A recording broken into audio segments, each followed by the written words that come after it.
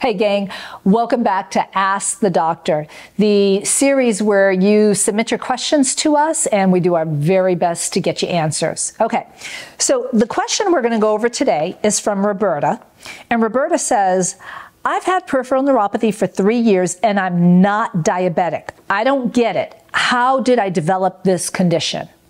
Hi Roberta.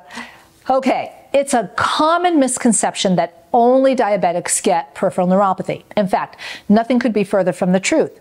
Here's a basic statistic. Out of 24 million peripheral neuropathy cases in the United States, only 1/3 or 8 million of these cases are actually due to diabetes or elevated glucose levels. So that means the other 16 million cases are due to many other causes. So for instance, prescription medications are a huge culprit for causing peripheral neuropathy, especially when you look at medications like statin drugs for lowering cholesterol, certain blood pressure medications like calcium channel blockers, and those would be meds like amlodipine or verapamil. Also, antibiotics like levaquin or levofloxacin, and cipro or ciprofloxacin, or any other antibiotic from that family. Also, proton pump inhibitors used to control acid reflux or GERD. These are huge culprits for causing peripheral neuropathy. Now, these medications that I've mentioned are just a few. There are still other causes of peripheral neuropathy like chronic illnesses or diseases.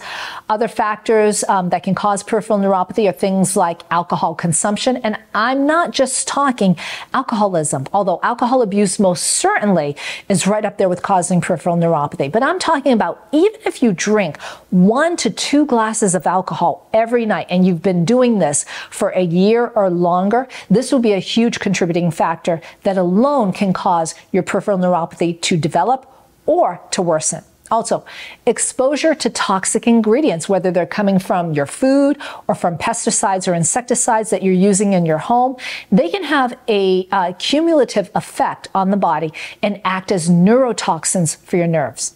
Now, one important thing that doctors never warn their patients about are imaging studies with contrast dyes. Contrast dye studies that you'll see with certain medical studies like endoscopies or colonoscopies, or even in MRIs and CT scans. These are huge culprits linked with causing peripheral neuropathy, and we've treated many, many cases from these. So no, you don't have to be diabetic to develop peripheral neuropathy. Thank you so much for bringing this to light.